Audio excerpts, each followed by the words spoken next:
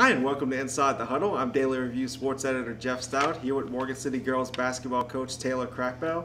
The Morgan City Lady Tigers, the number 23 seed, will travel on Thursday to face number 10 Rayne High School.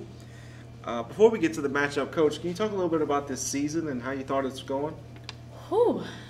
This season has been a little bit of everything. I think we've done a lot of growing. Our girls have had to step up into some roles that they don't normally take on. So I think that was an opportunity for them to look at the game and look at the opportunity to grow, not only as an individual but also as a team. So we've definitely had some growing spurts and some growing pains, but overall I think it's been really good. The main thing though is you're in this playoffs, and Absolutely. anything can happen from here on out now. Obviously you got Rayne High School, who if you look back to last year was a Class 4A runner-up.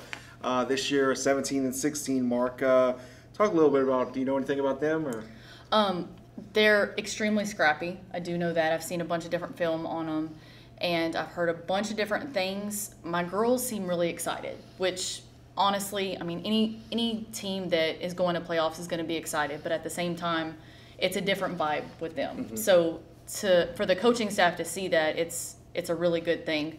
But I think overall they're just ready to get after it. I mean, I think at this point it really wouldn't matter who we're playing. I think they're just ready to just get after it. Obviously it wasn't the results you wanted, but you got some, obviously battle tested in playing number 3 Ellender, number 4 South Lafourche. Games like that can only help you going forward. Absolutely. I think both are just coached really well.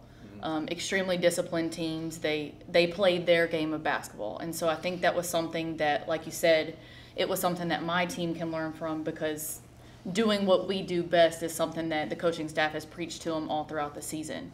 And so for them to see that firsthand from teams in our district, it's been really nice. And to also see that everybody in our district made it to playoffs, it goes to show you that it's no cakewalk. So.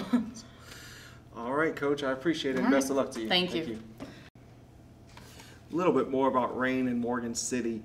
Rayne enters this week's Thursday's contest with a 6-4 record in District 3 4A. They finished second in district, but second behind second-seeded DeRidder, who has nearly 30 wins this year.